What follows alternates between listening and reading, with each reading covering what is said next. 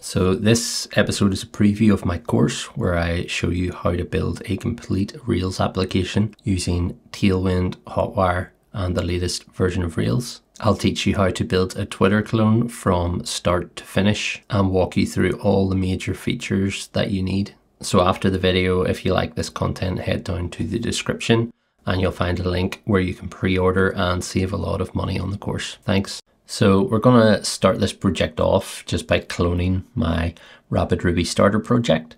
So it has some basic things set up. So it's got Tailwind and Hotwire set up. There's user authentication as well. And if you want to see in more depth how I start my Rails projects, you can click the link up above and I have a mini series on all of the things I add to a Rails project to get started. So I'm just going to come down here and I've got some commands of my own for how I clone these and how I start a new sample project. So we're just going to copy all of this across and go into VS Code and we'll just paste this in. So the main thing we need to do here is change the project name. So I'm just going to change this to Twitter. And then if I open up a terminal, we should be able to go into my YouTube projects folder and then copy this as Twitter, and then we'll cd into Twitter and open that up using Visual Studio Code, and then we can run bundle install. And then we'll run these commands just to create a Git repository for it. So we'll remove the current project. We'll create a new project on GitHub. And then we'll push up this code so far. Then the next thing we'll do is create our Rails database. And that's everything we need there. So we can close that down. So now we have that set up, we can run our bin dev command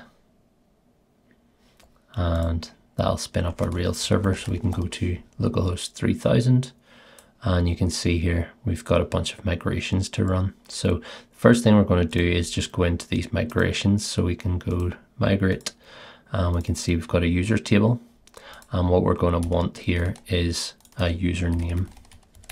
So we need to add that to our form because we want all users to have a username for our Twitter clone.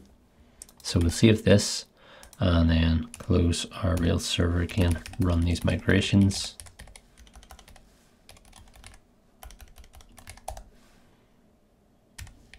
And we'll just run those in our test environment as well. And then if we run bin dev again, we should now be able to load up our app, and we can. So this is going to be broken at the moment because when we go to sign up, we don't have a username field in place. So we're just going to go ahead and add that to our form. So we can go to our app controllers, registrations controller, and we can scroll down to our params here and we can add in a username.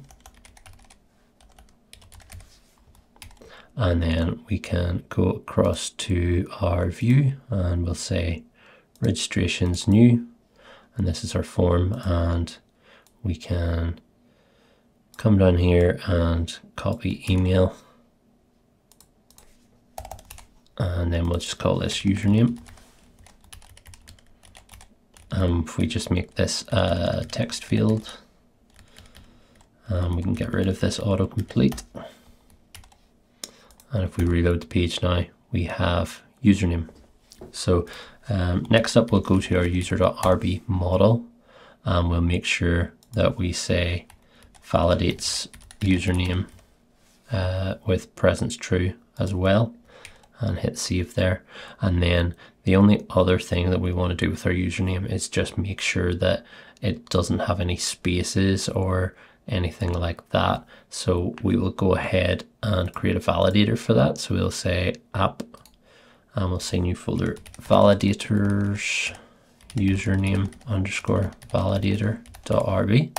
And I'm just going to paste this in here. So we have a regular expression to validate our usernames, and we want them to be alphanumeric and can only include hyphens or underscores. So we'll save this, go back to our user, and then we can put username in its own line here. So we can say username presence true, username true.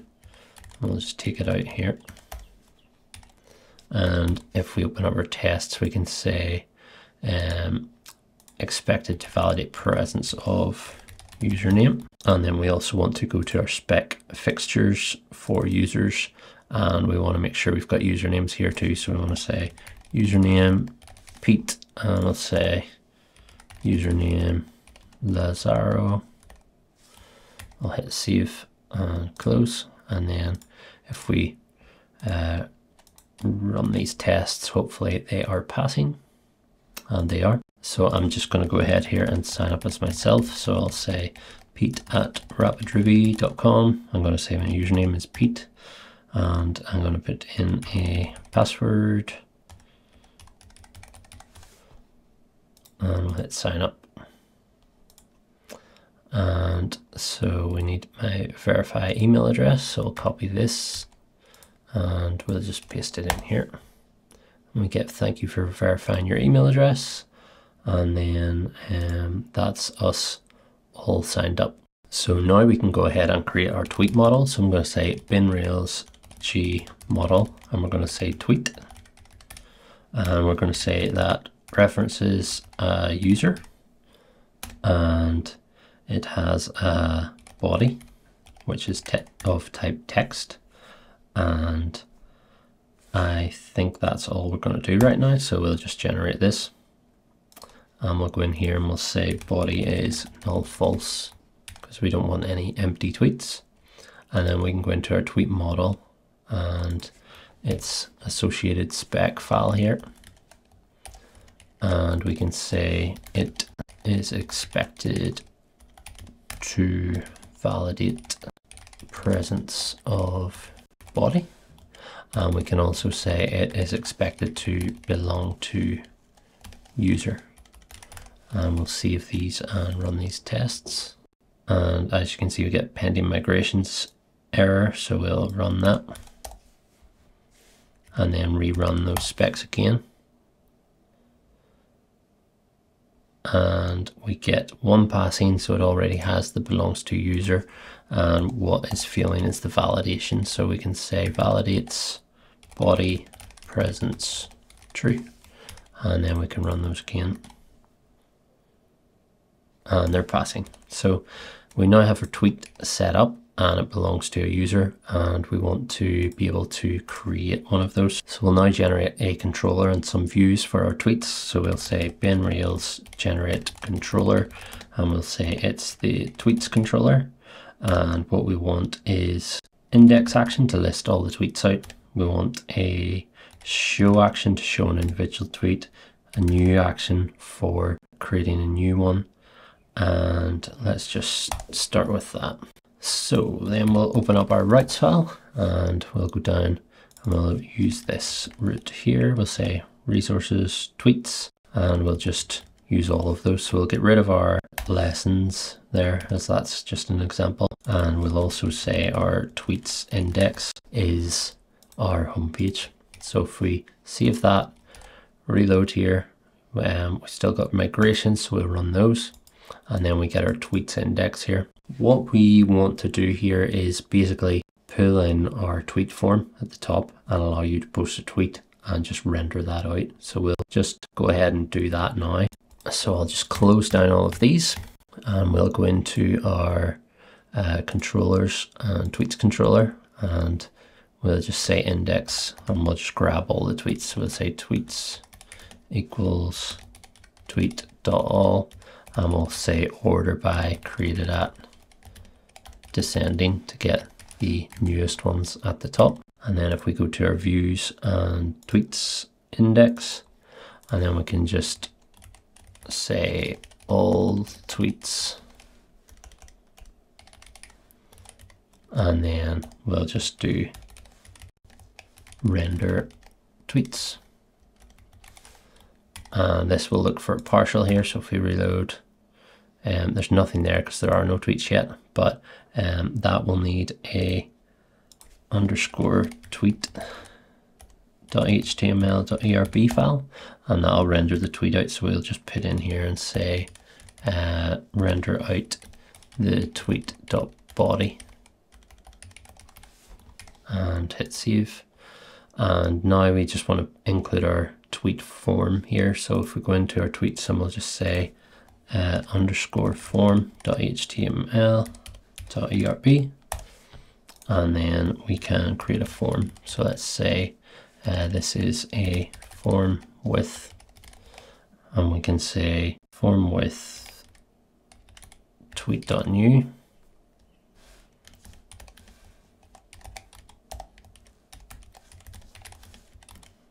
And then we'll want to just take the body here. So we'll say f.label body, and we'll just give it a title of,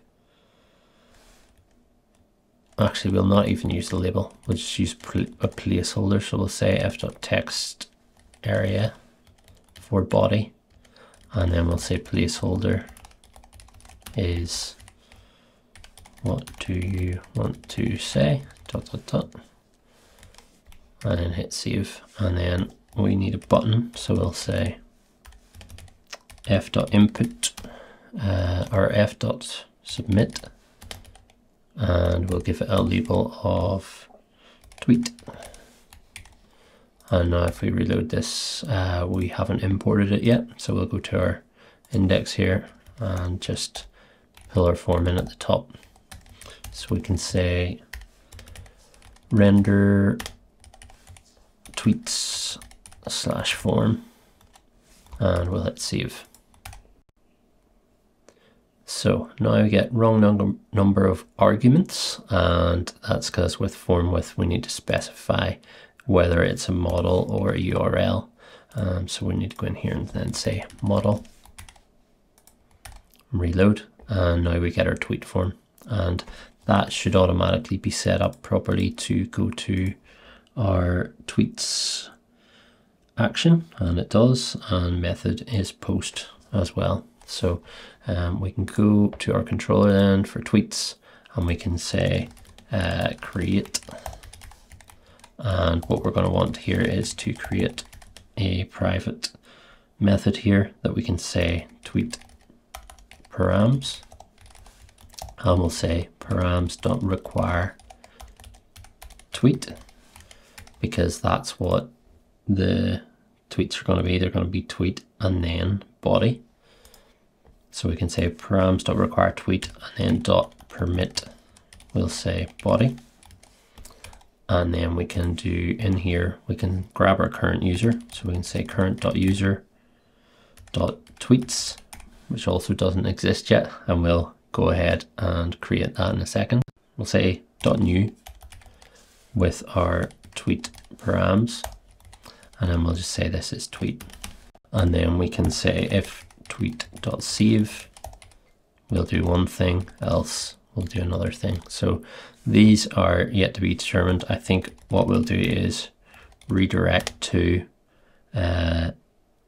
root path if it works, and we'll maybe say like notice tweet posted, something like that. And if it fails, maybe we'll just for now do a redirect to the root path, and we'll say an alert, and we'll say tweet failed, try again. So if we save this now, current user needs tweets, so we'll open up user.rb, and we need to add a validation here, but we can first go in and add a test for that. So we can say expect user to have many tweets. Posts is something just out of this sample app, so I'm just going to get rid of the test for that, and we will run this now, and it should fail the first time round, which it does. No association called tweets. Then we can go in here, we'll just change this one, and we'll say has many tweets dependent destroy, And if you're new to Rails, dependent destroy just basically means if you go in and delete this user from the database, it will also go through any dependencies and delete those too. So if we delete a user, all their tweets are going to be deleted as well. So we can come back, run these tests again, and they should all pass, and they do. And so that is where we get our tweets method from. So our current user now has this association, and we can now create new tweets through that, and our user method is going to be set on the tweet because we're using this scope. So we'll hit save here, and we can go in and post our first tweet. So I'm just going to say hello world and tweet, and we get tweet posted, and our tweet is now here. So now I can come through and say, whoa, this is cool, and tweet it, and we get both tweets now showing up here. So they're not wrapped in paragraphs or anything like that right now. So I maybe want to just do some really quick styling here where we'll throw them into a paragraph, or maybe we'll actually do simple format here, because simple format is built into Rails and will convert line breaks in the text area and stuff. So if we do hello, hey, and then do a line break and then say world and tweet that, Rails will automatically put line breaks in between for us using simple format. So I think this is a good place to stop. Obviously we've barely scratched the surface here, but we at least have a form and we're posting some data. In the next episode we will look to style that up and make it work a little nicer, so it's maybe not doing full page reloads when something is posted. We can just insert the tweets in directly using Hotwire.